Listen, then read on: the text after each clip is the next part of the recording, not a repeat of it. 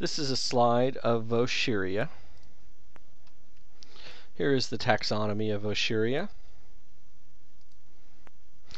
Vaucheria is a yellow-green algae. It can be either freshwater or saltwater. It has chloroplasts, but it does not have pyrenoids. Rather, it stores carbohydrates in oil droplets. Reproduction is asexual, just by fragmenting of the filaments or zoospores, and there is sexual reproduction through oogamy, and we have a slide showing some of the sexual structures.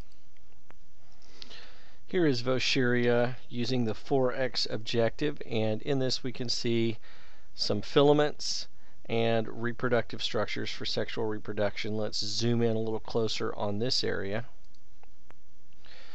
Here is that same spot using our 10x objective, and we've zoomed in a little closer, and we can see a couple little things. We can see some chloroplasts inside the filament over here, and this reproductive structure, we can see the antheridia and some egg cells on either side.